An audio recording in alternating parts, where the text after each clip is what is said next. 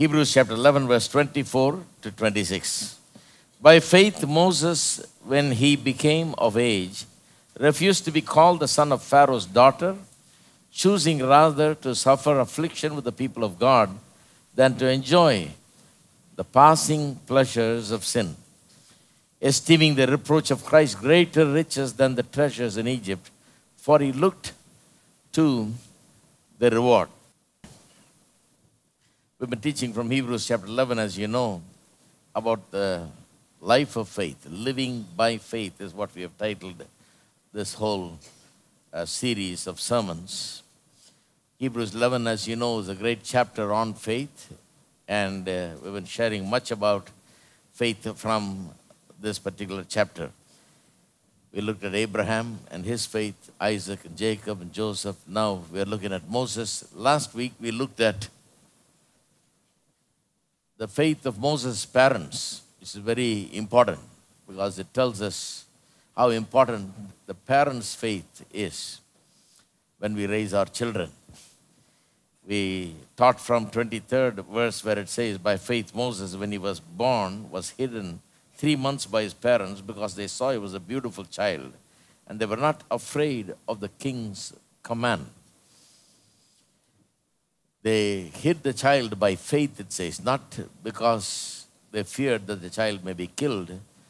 They hid him because of faith. And I showed you how that act of hiding the child was an act of faith because God had promised Abraham long back, before the deliverance of the people of Israel happened. God promised Abraham that his descendants will be there in a foreign land for 400 years.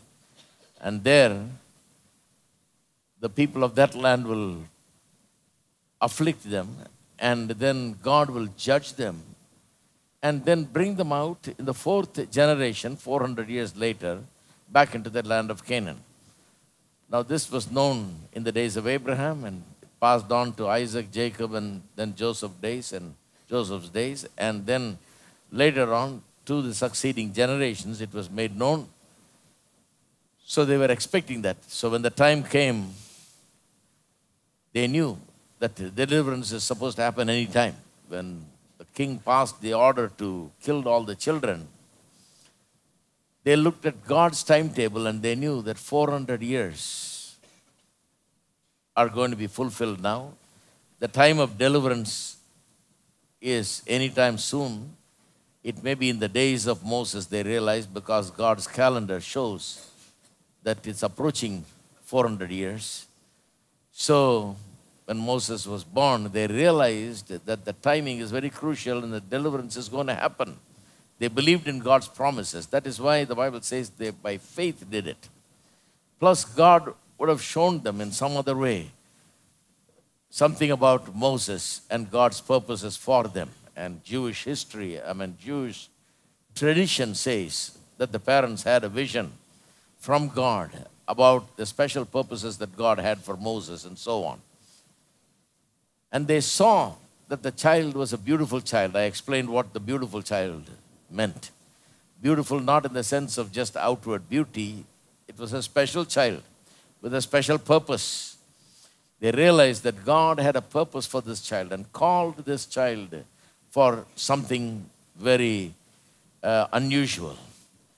They saw that God's hand was upon the child. Some English translators suggest that it must be translated as beautiful to God. The child was beautiful to God in the sense that in God's sight, the child was an important child with a very special purpose.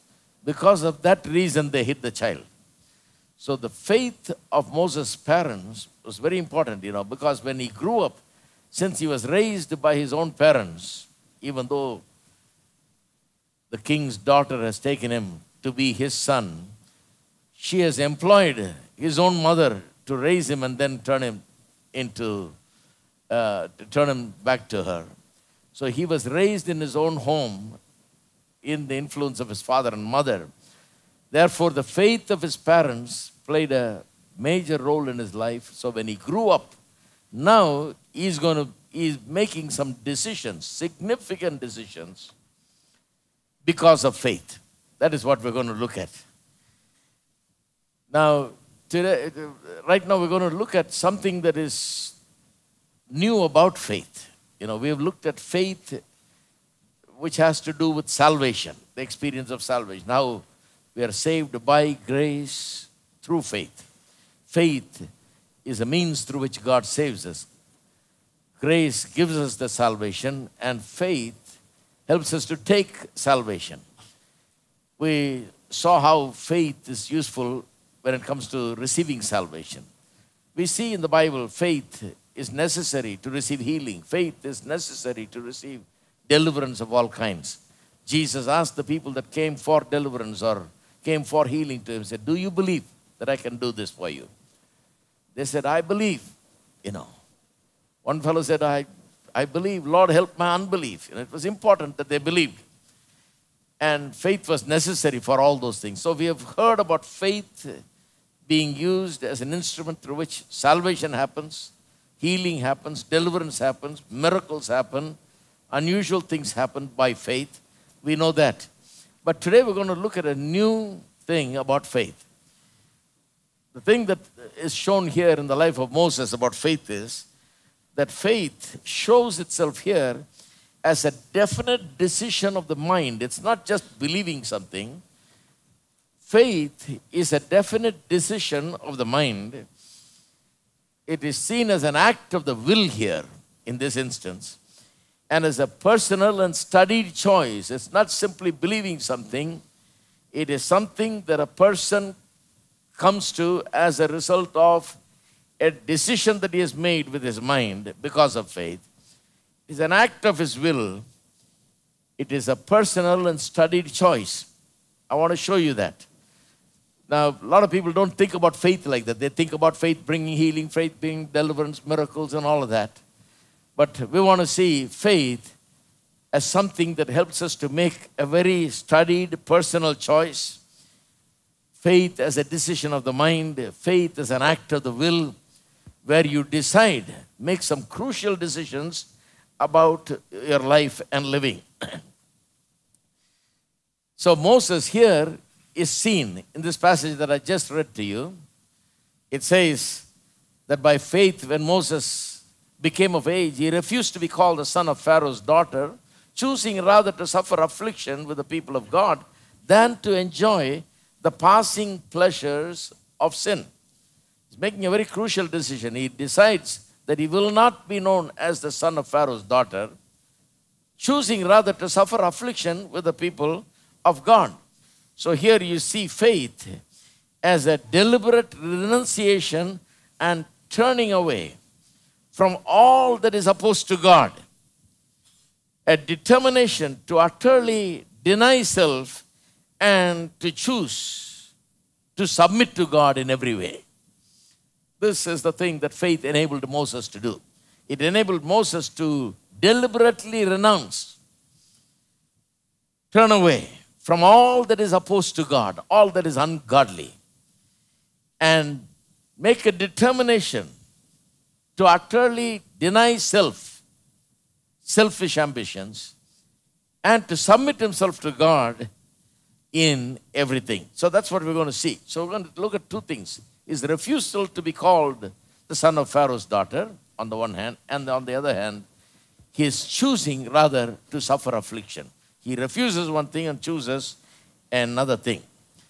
Now, a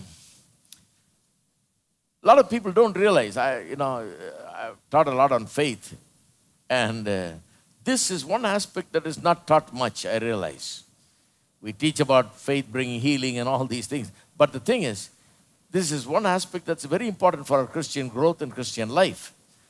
This aspect of faith helping us to determine to submit to God in everything and renounce all that is ungodly, to turn away from all that is ungodly, to choose to serve God, to deny yourself and to take up the cross and to follow and so on. But that is the way the Bible teaches. Faith enables it. A man walking by faith, living by faith, is enabled by his faith to do these things. Now that is the new thing about faith that we're going to look at today. Philippians chapter 3 is a wonderful example of this. Philippians chapter 3. Paul exhibits the same qualities here, and his words are even more powerful there. Philippians chapter 3, and let me read to you from verse 7. As you know, Paul comes from a very wealthy family, a privileged family. His family seemed to have obtained Roman citizenship because of their status. Back in those days when Rome ruled the world, they took some people, important people from certain communities, like the Jewish communities, which are minorities, chose some important people and bestowed upon them citizenship as an honor, citizenship of Rome, so that these people will side with them when issues came up. You know, when some conflict came with those communities, with the Roman government, that these people will support them and bring their community with them to support the Roman government. So they favored them with this privilege of having the Roman citizenship, which was considered a great thing back then. So Paul's parents seem to have obtained the citizenship in that way. And Paul was born into that citizenship as a Roman citizen. That speaks and tells us of what a privileged family he comes from. He must have come from a very esteemed family, wealthy family, influential family among the Jewish people. And here he is a greatly educated man, very well learned, known for his zeal and is known for his education and knowledge. And look at what he says as he turned Christian. This is what he says. When he became a Christian, he has changed. Look at what he says in chapter 3 and verse 7 onwards. But what things were gained to me, these I have counted loss for Christ. Now the world considers certain things as gain. I'm going to share about that. But let's think in this way. The world considers certain things as gain. That is, they think of some things as very important, very significant. All right? And he says, I used to think of certain things as gain. I used to think of certain things as important when I didn't know Christ. But those things I have counted as loss for Christ. Yet indeed I also count all things lost for the excellence of the knowledge of Christ, Jesus my Lord, for whom I have suffered the loss of all things, and count them as rubbish, that I may gain Christ. He says, after coming to Christ, I see that when compared to the excellence of the knowledge of Christ Jesus my Lord, those things are rubbish. When I compare what I have received through Jesus, the blessings, the good things that I have received through Jesus Christ, when I compare that with what I've got in the worldly way, what I used to think as big things in the world, significant things in this world, such as who I am in terms of which tribe I belong to, that I'm a Pharisee, belong to the tribe of Benjamin, that I'm an educated man, very cultured person, raised in a very high-class family, and all of that. He used to take pride in that. He called himself Pharisee of Pharisees, impeccable according to the law, and so on.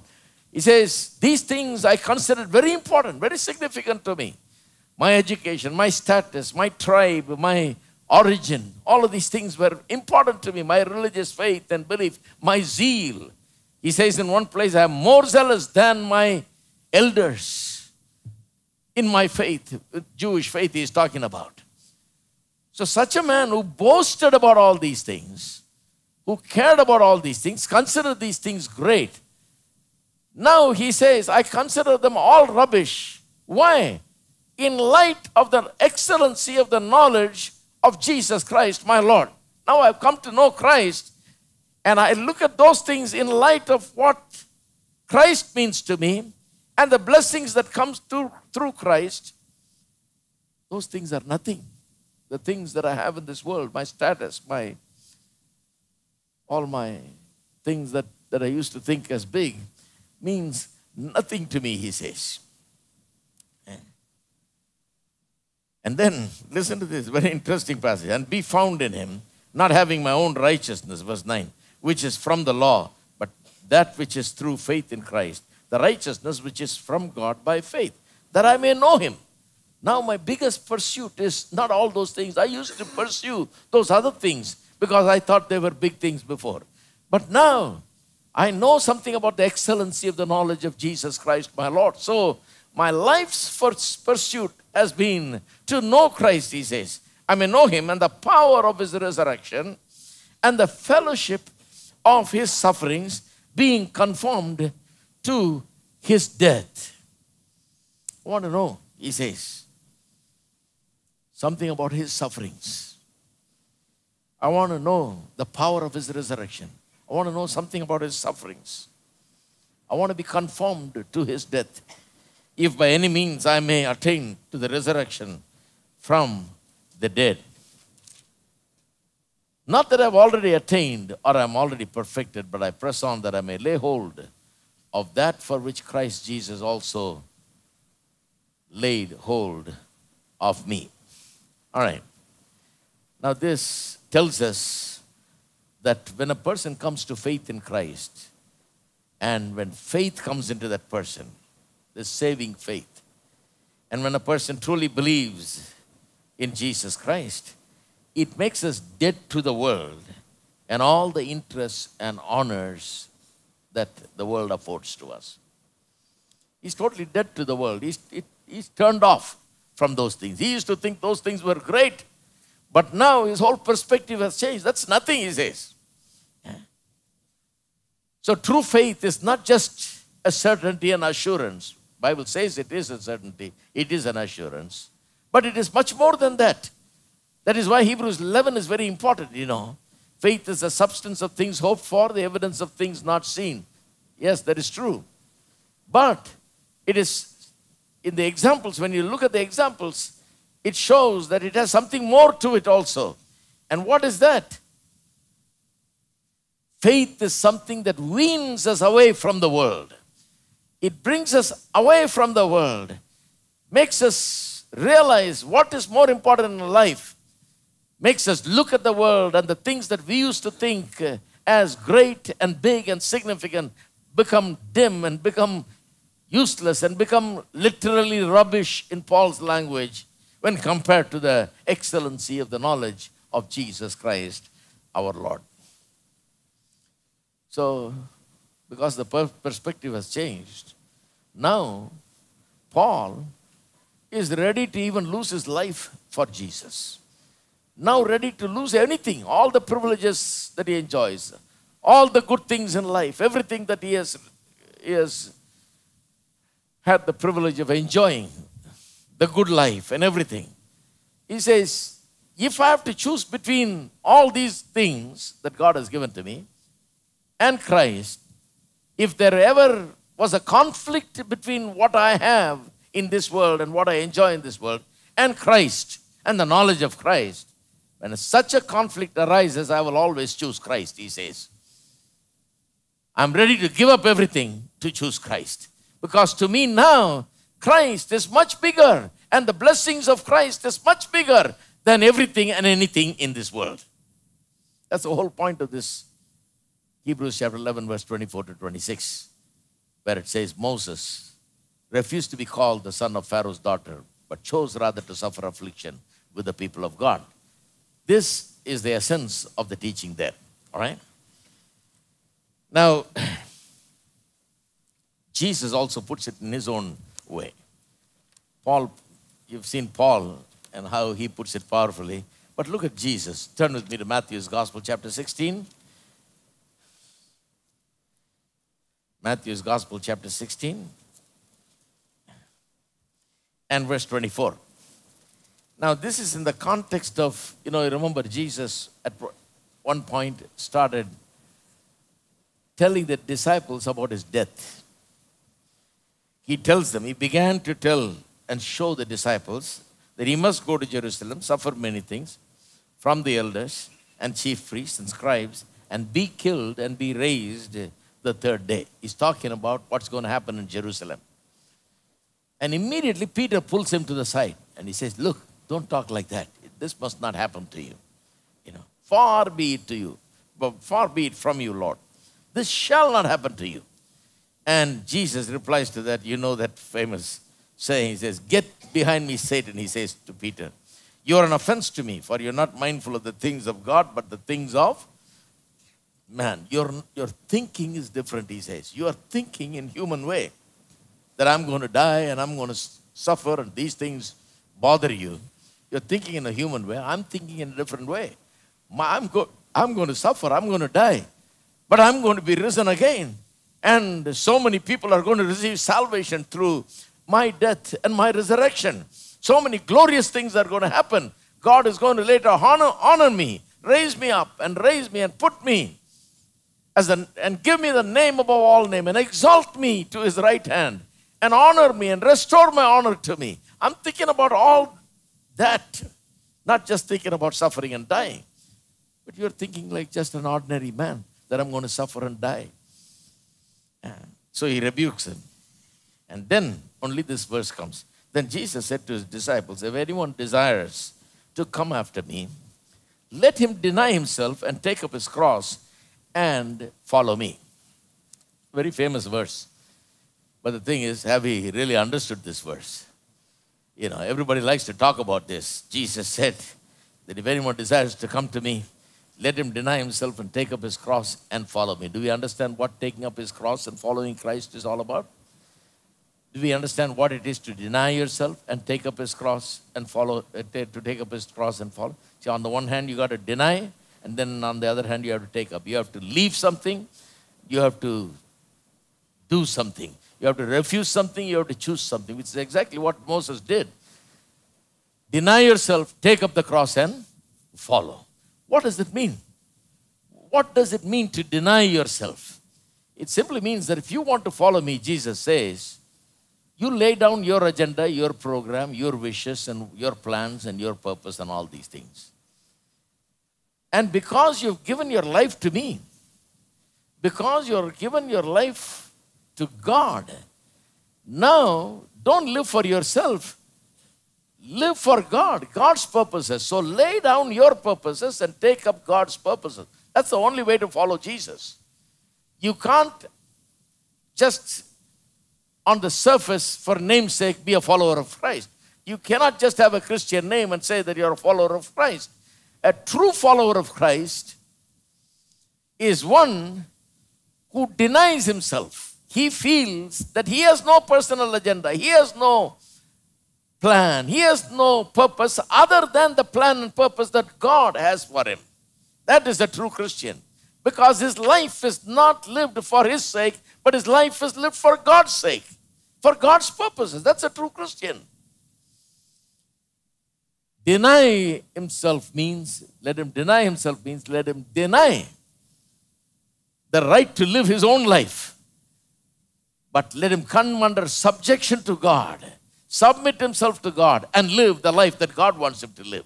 That's what it means. That's true Christianity. That is true Christian life. Let him deny himself and take up the cross and follow me. Now, when you deny yourself, all the things that you think is very important, like Paul, a lot of us have our own ideas, We think this is important, that is important, this is significant, that is great, this is big. In our eyes, so many things look big, important. When you deny, when you say, no, I don't want all that. I want what God wants for me. Sometimes what happens when what God wants doesn't look good, doesn't look like a great prospect. You read the stories of all the missionaries that came and worked in India and so on. I was reading about the missionary that established the CMC hospital.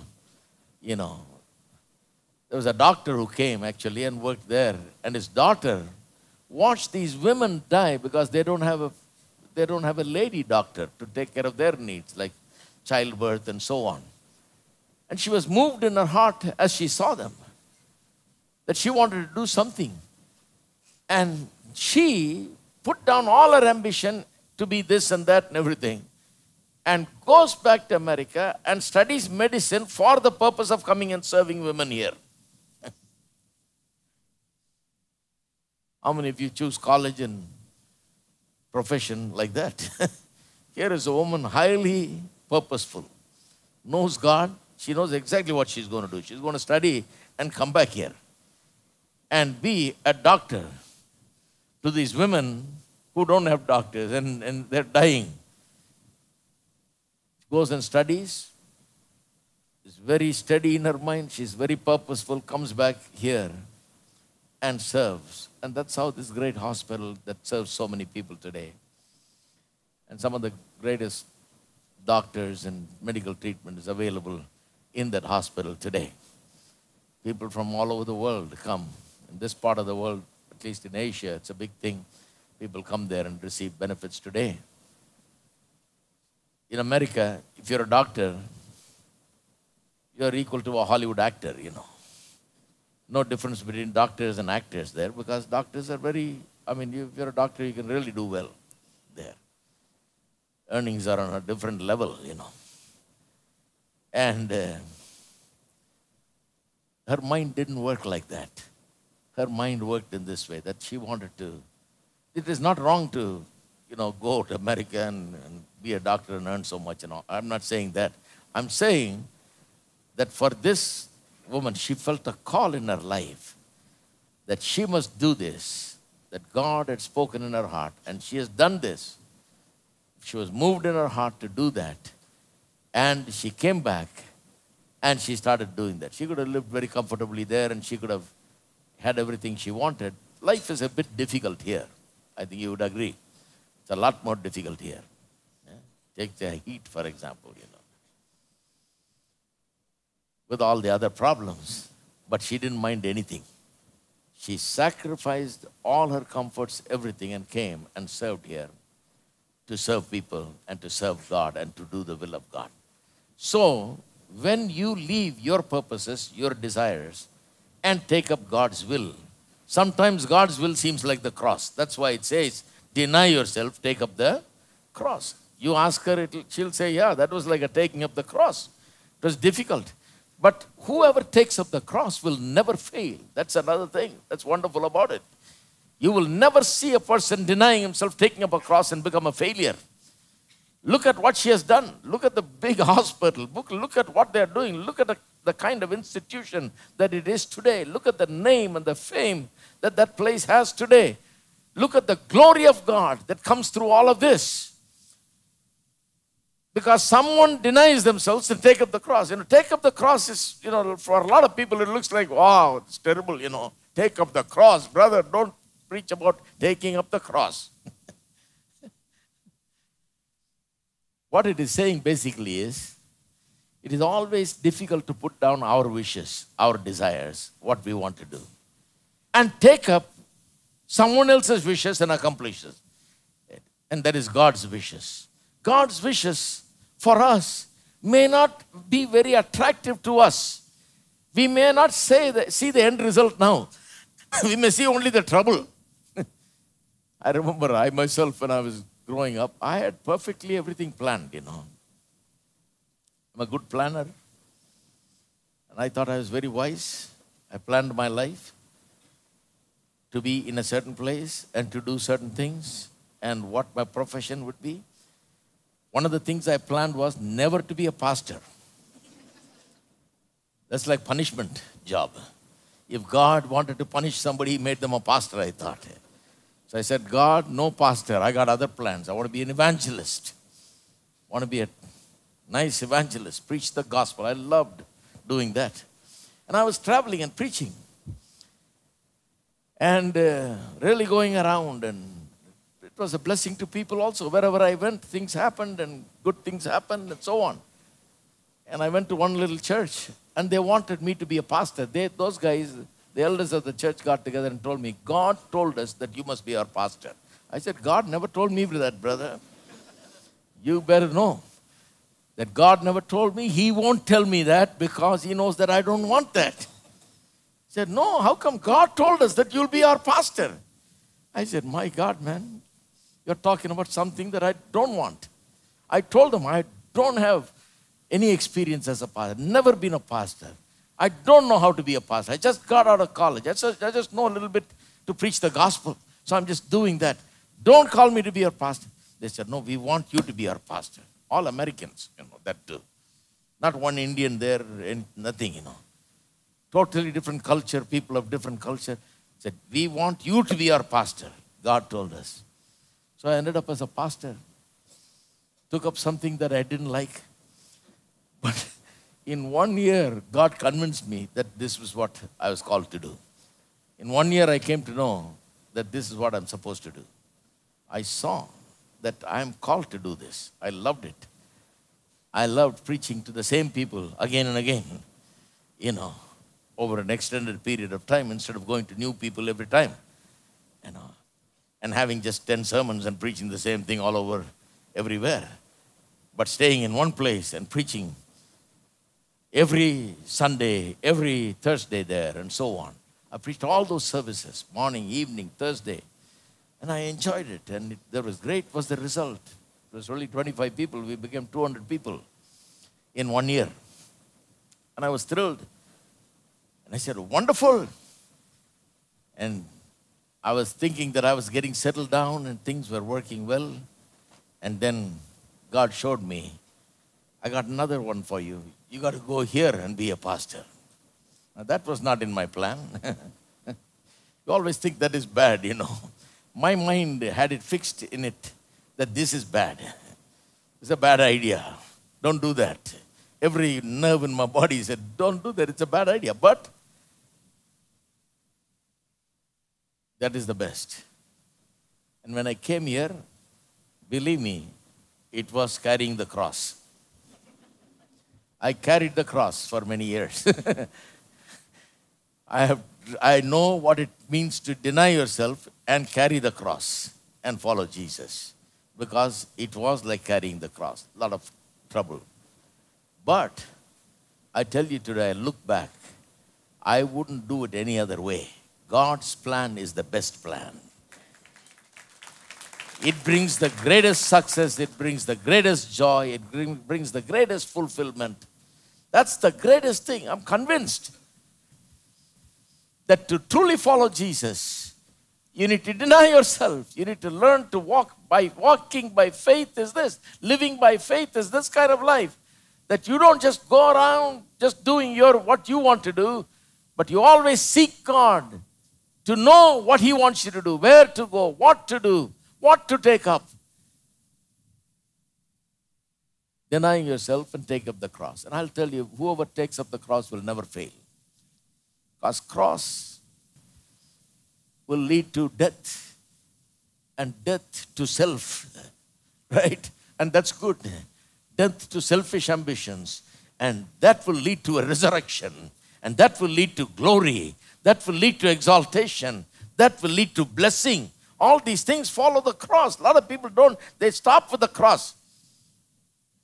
One fellow said, I preach the cross. He said, don't stop there. Keep going. Preach the resurrection. Preach the exaltation. Preach the glorification. Preach everything that comes after that.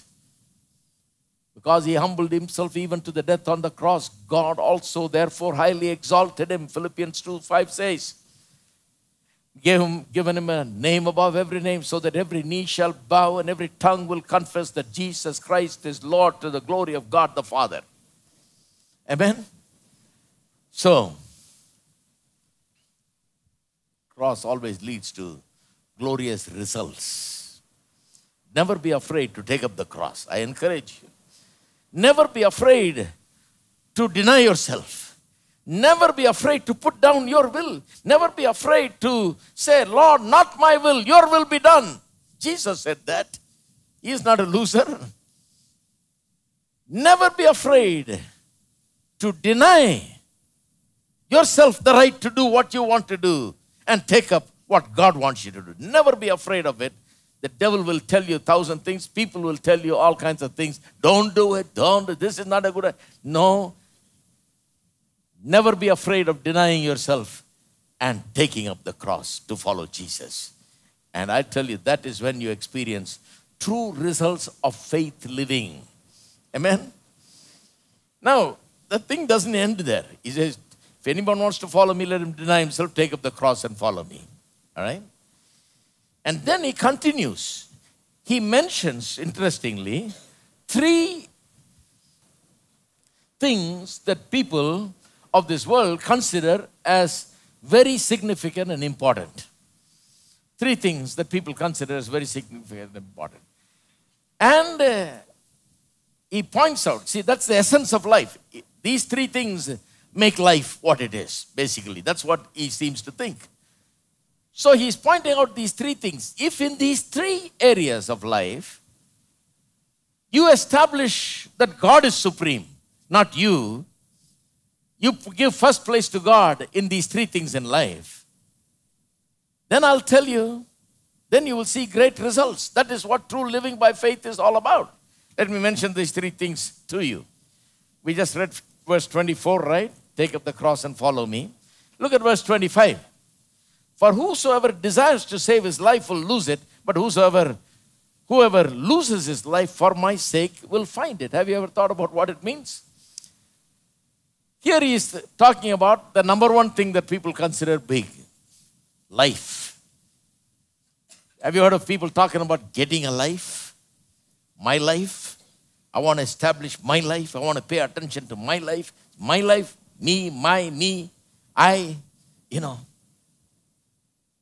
One person was getting divorced and she said to everybody else, well, finally I'm getting a divorce because all this while I lived for this guy. Now I'm going to live for myself. My life. Now I'm going to live my life. Oh, now you're going to start losing. That's the thing. See, when it's your life, it always ends in a disaster.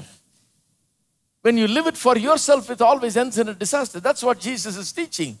If a man wants to save his life, he will lose it. That means if you want to get a life, people do all kinds of things to get a life. They go here and there, turn, they try all kinds of things and pull down people and destroy people and do all kinds of things, to get a life for themselves. They say, I don't care about what happens to anybody. My life, I want to get a life. I want to get myself established. I want to get my life. My life, me, I. They want to get a life because life is very important to them. It's a big thing for them. Life. Everybody's trying to establish their life. Find this life. And Jesus says, if you desire to save your life, you will lose it. And if you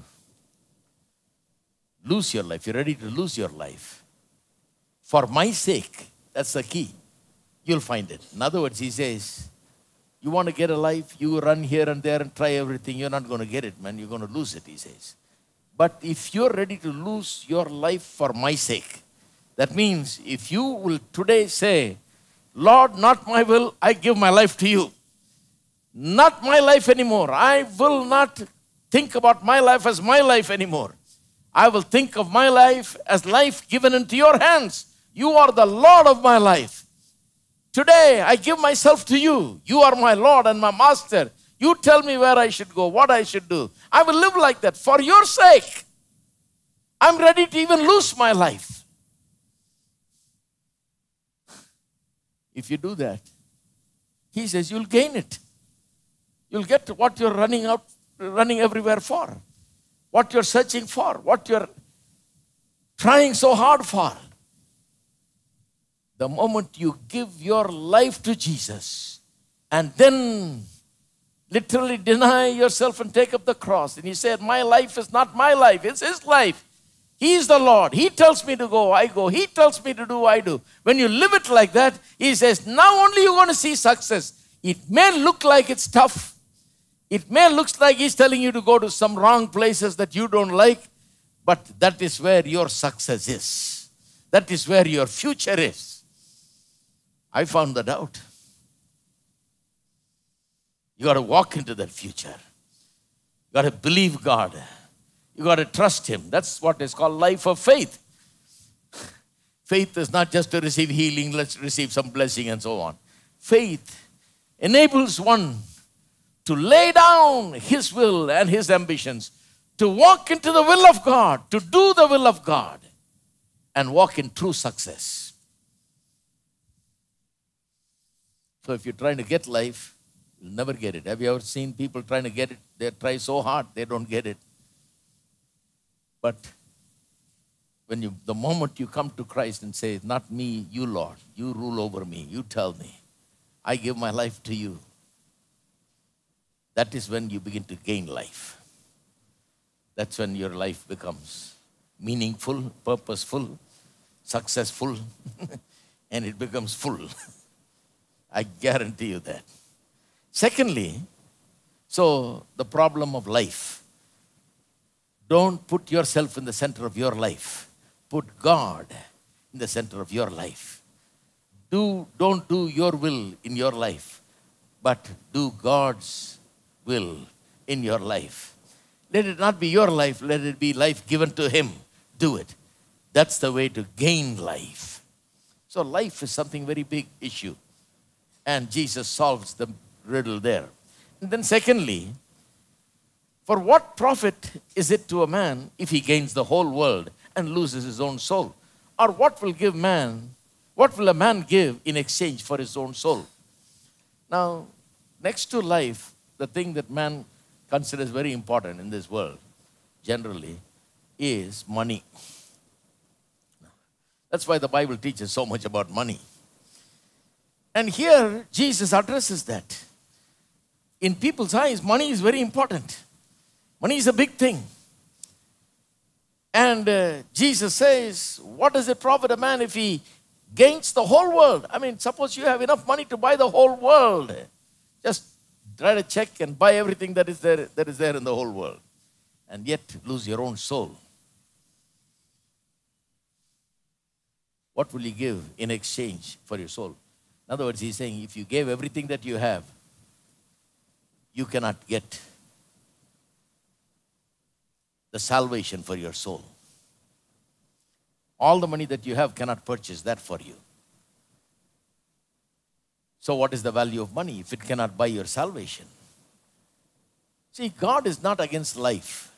And God is not against money also. In fact, God is interested in your life. That is why He's saying, don't live it for yourself, live it for me, then you'll have a good life. He wants you to have a good life. He's not against good life. He wants your life to do well. Be well. God is not against money.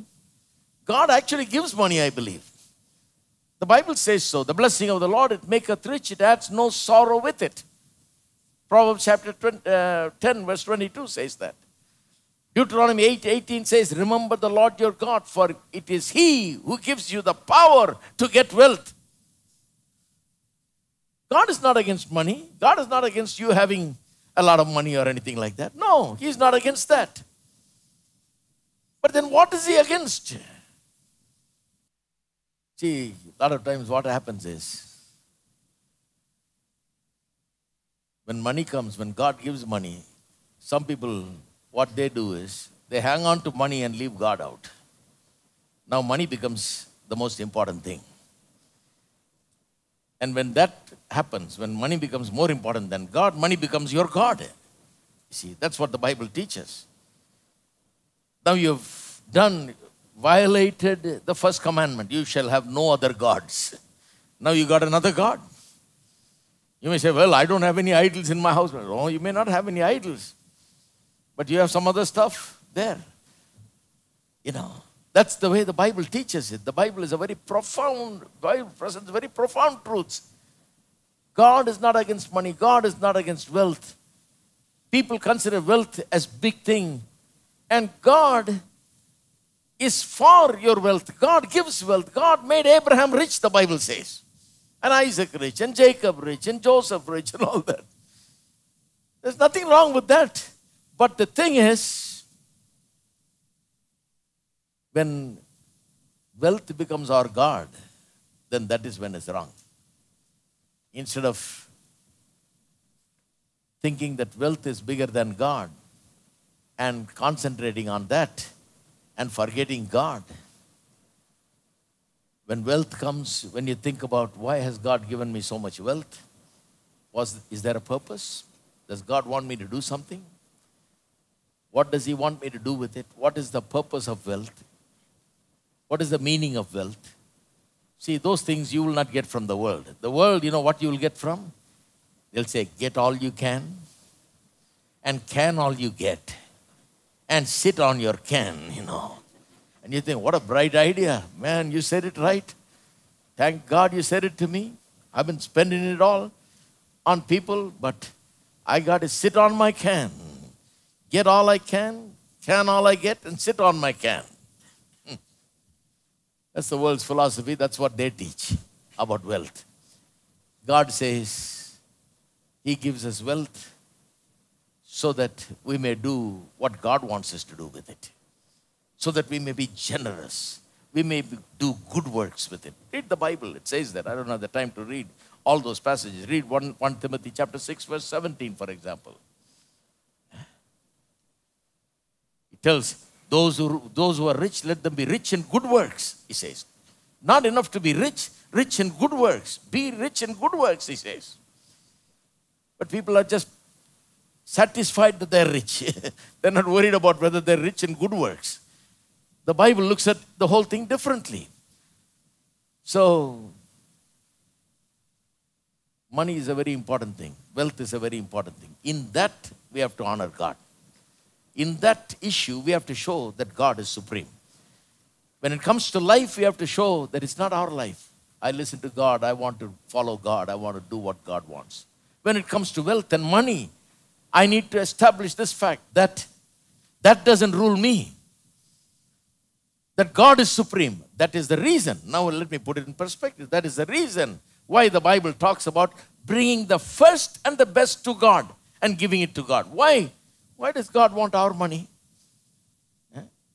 You think He's got some shortage? He's raising some funds? No. The reason why He tells us to bring the first and the best. He's offended if you're not bringing the first, He says. First, I don't want the last. Don't want you to spend everything, and if something is left over, bring something, No. I want the first and the best. Why? Because the issue is wealth is very important in people's minds. And therefore, with regard to wealth, you must establish the fact that God is supreme. That God rules over my wealth. God is the giver of my wealth. He guides me in how to dispose my wealth. He guides me in the matter of my wealth. He is the one who has blessed me. And I will do with it what God wants me to do. You show that by giving to God first. That's how the Bible teaches it. Then the third issue. Third issue is verse 27. For the Son of Man will come in the glory of His Father with His angels, and then He will reward each according to his works. What does this mean? This is talking about the third major issue of life, and that is honor. Honor. So, the essence of life is these three things. One, it is life itself. Two, it is wealth. Three, it is honor. Life, wealth, and honor. That's the essence of life according to human thinking. Man thinks like that. Life, wealth, honor. These three things make the essence of life as far as his thinking is concerned. And Jesus is addressing these things. He says, the Son of Man will come in the glory of His Father and with His angels, and then He will reward each according to his works. He's talking about a day when Jesus is going to return and He's going to be the judge, and He will reward each according to his works. On that day, are you going to receive honor from God? See, man is very concerned about honor from others in this world. People live for respect, to earn respect. Nothing wrong with that. See, nothing wrong with life. Trying to, think that life must be good. Nothing wrong with that. Nothing wrong with wealth. To have wealth and enjoy wealth and so on. And nothing wrong with honor also. God wants us to live with honor. There's no doubt about it. But What is wrong with it is when you think man's honor is more important than God's honor, and you live your life based on that. That is wrong, my friend. See, this is where things go wrong. All three things God is not against. All these three things God does not oppose. God is for good life. God is for wealth. God is for honor. But when you think it's your life and you live it the way you want to, and when you think it's your money, you do with it whatever you want to, and even forget God because you got the money now. And when you think it is man's honor that matters more than God's honor, then that becomes wrong. So he says, when the Son of Man comes, he's going to reward. What is your reward going to be? Are you going to be honored on that day for what you have done? Every one of us have to live life based on that, whether we're going to receive honor from him or not. Not worried so much about whether everybody here in this world honors us. Sometimes when you do the right thing, the world does not honor you. There are many people that have lived and died without honor in this world, but whose life will be honored by God. Does God honor us? Do we live for God's honor? Do we consider God's honor more important than man's honor? So these three issues. Now, Moses is a perfect example of that. It says Moses refused to be called the son of Pharaoh's daughter. See, I have not gone away from the subject. Don't think that. I'm always on it. Moses is a classic example of what I described just now, the three things, the three issues, major issues of life. You'll see it in Moses' life. Moses experiences what is called self-denial and taking up the cross, literally. What Jesus was speaking about, Moses literally shows in his life. He refused to be called the son of Pharaoh's daughter and chooses rather to suffer affliction with the people of God. See, with those three things I talked about, one of the things that makes those three things very attractive is that our flesh loves it. Our flesh loves it. This part of our nature that is against God loves that. My life. It loves it. Flesh loves it. Frank Sinatra's song, I Do It My Way, sold 1 million copies, Everybody liked it. I do it my way. If he sang, I'll do it God's way, everybody said, amen, yeah, hallelujah. But he sang, I did it my way. My way. My way is the highway. 1 million copies sold. Because he loves it. My way is the best way. I like my way, my plan, my purpose. I'll do it my way. My hard-earned money, my power, my ability, my education, my everything brought me this money. World loves it. The lusts of the flesh. See, my honor. Everybody should see me and honor me. That's my aim in life. What about God? Well, I don't care about God. We don't see him. I want everybody that sees me honor me. See, that the flesh loves it. It's the lust of the flesh.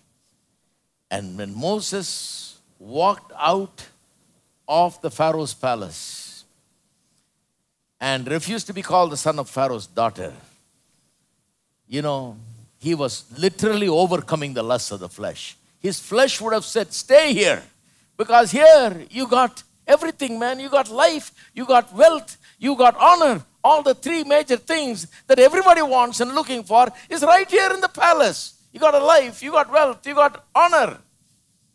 Got such power. Why do you want to walk out? He says, no. I refuse to be called the son of Pharaoh's daughter. Faith is enabling him to do that. He believes God. Belief in God is not an ordinary thing. Faith is not an ordinary thing. It leads you to a higher kind of spiritual life. It leads you to true success. He walks out of there. He was not thrown out of there. Pharaoh's daughter didn't throw him out of there. He walked out voluntarily. Every fiber of his being would have told him, stay here because you got it made. And it was not a result of a rash impulse, It was not an emotional decision to walk out of there. It was a studied decision. That's why I mentioned that in the beginning. It was a determination that he has made after considering very carefully all the options. It is something that has influenced his mind, and his mind has finally decided. It was not a rash decision of a young man who just walked out of the palace, in a moment of anger or something like that. No, he was 40 years old. Stephen tells us in Acts chapter 7, when he tells the story of the Jewish people, he adds Moses also in that story. And he says he was 40 years old and he started thinking about his brethren, the children of Israel. Why did he all of a sudden? It's not that all of a sudden he started thinking about it. He has been thinking about it for a long time. When he was 40 years old, he decides to step out and do something about their problem. He decides to step out and take his position with them. He wants to identify with them. He wanted to be counted among them, not to be counted as Pharaoh's household. A member of the Pharaoh's household wanted to be counted among the people of God who are suffering out there. Peter said to Jesus, remember one time, we have left all and have followed you. What all did he leave? He left some nets and some boats. He was a fisherman. Ask Moses what he left. He left a palace. He left a life. He left wealth.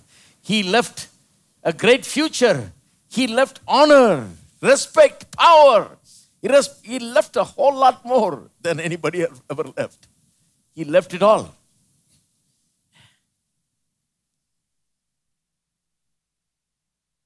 So that walking out, literally in New Testament terms, you can say it's the overcoming of the flesh. Every part of his flesh would have said, stay here, enjoy it, man. You're a fool. Don't walk out. You got it all. Just continue. Just shut your mouth. You'll get your food on table, You'll get all that you want. I can feel it standing here, what he would have felt. And faith and all that he has learned, that he studied and weighed, it has become a studied decision and a determination of his mind. He gets up and walks out, refuses to be called Pharaoh's daughter.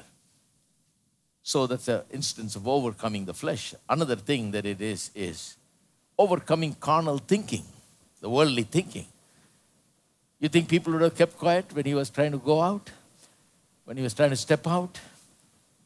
If he had shared this with anybody, he would have told him, don't do that, man. Look what this lady has done for you.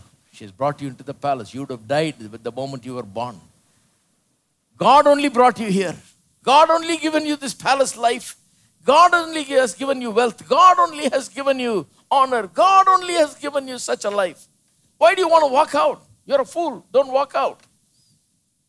On top of it, you'll be a thankless person to forsake the daughter of Pharaoh and just walk out like that after eating her food and studying in their university and getting yourself trained and grown like this. You can't just walk out thanklessly. Carnality will give 1,000 reasons not to deny yourself and take up the cross. You try to deny yourself, take up the cross, it'll never leave. Because the devil knows the moment a person denies himself, takes up the cross, he'll become a great success. He's headed towards great success. So the devil will try to stop it by all means. Don't do that, will be the suggestion. But he says, I can imagine what he would have said. He said, well, I can't stay here because these people are persecuting my people. My people have a call of God to go back to the land of Canaan. We got to leave here. We got to go back. These people are trying to kill our people. Pharaoh and his army are there to destroy our people, destroy our very existence in this world. I can't stay here to be against God. No matter how much they've done for me, I cannot do that because it's against God. If it's against God, I'm not party to it. Some people say, well, Joseph did it. Joseph stayed all his life in Egypt. He found no problem. Why can't Moses stay? Well, Joseph was called for a different purpose. He was sent there to stay there, provide for his family. The entire family moved there because of him. And God blessed him there. God's purposes were fulfilled. God's purpose was that he becomes an elevated person in position there in Pharaoh's kingdom there in Egypt, and stay there. And he stayed there almost 100 years and served there successfully. Never came out of there. But even though he lived almost 100 years, his mind and his desire was about the Canaan land, which God had given to them. So he tells his brethren, one day God will meet you, take you out of this place. Remember to take my bones and bury them there, not leave here. I'm not an Egyptian. Even though I've lived 100 years here. See, he's been there 100 years, still doesn't feel like it's his home. His home is there. Take my bones, he says. Can you live in a country, in a place, in a culture that is so different from what you believe and so on, and still not become a part of it completely in your thinking and in your ways? Can you be like Joseph? Can you be like Moses? Moses lived in the palace, ate the palace food, went to their university. Bible says, literally says, he was learned in all of their wisdom. He was trained in their universities and learned in all of their wisdom. But yet, his mind was working differently, because faith makes minds work differently. When you believe certain things, what you believe will affect you so much. That is why I say faith is so important. Faith is such an essential part of our life. What you believe is so important, because it will help you make the right decision, go the right way, and have true success. So he didn't do it by impulse in a moment of anger or frustration. He walked out of there by faith, the Bible says, by faith. He was willing to walk out of all the wonderful things that he had, because he believed that God has something greater for him. By going out, he'll never become a loser. That he's not going to lose anything. That he's going to walk into some greatness that the palace life will not provide. If he had stayed in the palace, he'd have gotten good food and clothes and some comfort. But he would not have become the Moses, the great leader that he became. And such a famous man who became the head of the nation of Israel, he would not have become what he became in and through God's work in his life. So, God's will is the best. Don't you think so? Refused to be called the son of Pharaoh's daughter, but chose rather to suffer affliction. He came out of there. It's not an easy thing. But he came out of there because faith is knowing certain things true, knowing certain things for sure. Now, a lot of people in the world have a wrong idea about faith. They talk about leap of faith. They think you just jump in the darkness not knowing what there is. That's what faith is, No. Faith is knowing exactly that God is there and that God will hold you and that you will be safe. You know it for sure. You don't jump in the dark not knowing what's going to happen. That is a wrong idea of faith. Faith is certainty. Faith is surety, assurance. Faith is evidence. So he walks out of there because of faith. He believes that God has greater things. God has better things. He's not a loser. He's going to win because of walking out there. And he walks out there and walks to where? To a people who are suffering under Pharaoh in slavery, in bondage, working in utter poverty and in tears, wanting to be delivered. He walks into those people. Now, that to you and me, we think, well, that's a tough thing. But if you have faith, you will do it. If you have faith, you will go into a place which is impossible, looks like hopeless, a situation which looks like hopeless, and you will turn that situation into something wonderful. If you have faith, you will not be afraid of what things look like where you're going. If you have faith, you will go into that, and you will work in it, And because of you and your faith, everything will be turned around and it will become a great success. That's how the Bible tells the story of faith. Why is the author of Hebrews telling these people these things about Moses? He's telling them because they're suffering. They've been thrown out, excommunicated from the Jewish temple. These people are Jewish people. And to be Jewish is a great thing, important thing for them. To be the children of Abraham was very important.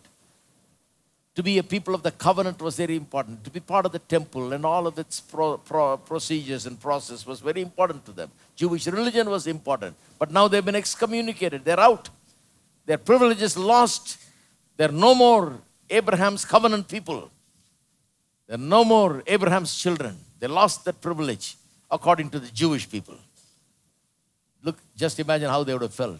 Plus, because of their faith in Christ, now they're losing their properties, their jobs, and they're persecuted. They're having a lot of problems.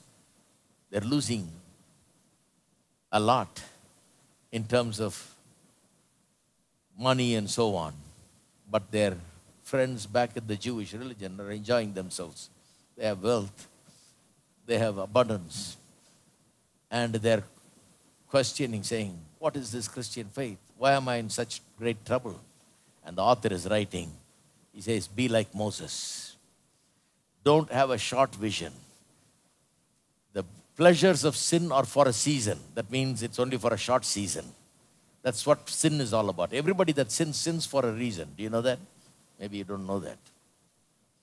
They sin for a reason. The reason is it gives them some pleasure. Sin gives pleasure. But the problem is they don't know that pleasure is only for a short season. Very short time. The suffering is going to be for eternity. For a long, long time in this earth and in eternity. They don't realize that's why they want to sin. They want to sin because it's pleasurable right now when you sin. Moses realized the pleasures of sin are for a season. He looked at the future and what it holds. They last forever. He looked at the treasures of Egypt and he says, it's nothing. It's nothing compared to the riches of following Christ and living for Christ and believing in God and walking in His will. He compares the two and he chooses, make the right choice. I tell you, this message is not just for the first century Christians, it's for Christians in 2019 because such choices come to us every day. Every day we are faced with a choice. Are you going to deny yourself and take up the cross? Are you going to think about the world as something big and the things of the world as something big, or Christ and His blessings as something big? Are you going to have a worldly mind to think about life and wealth and honor in the way the world thinks, or are you going to think about it like God thinks? Every day, we may not be going through persecution or suffering like those people went through, but every day in very small matters, in small, ordinary matters of life, we make decisions based on these two things. We make choices between these two things. And those choices show who we are and what we are, what kind of Christians you are. You notice it. Every day you notice it.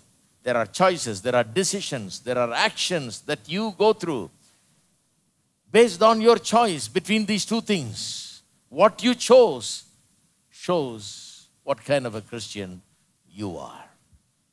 And I tell you, may God help us to be the kind of person that Moses was and Paul was and that Jesus expects us to be, because that's the best way. Not our way, God's way is the best. Shall we stand together?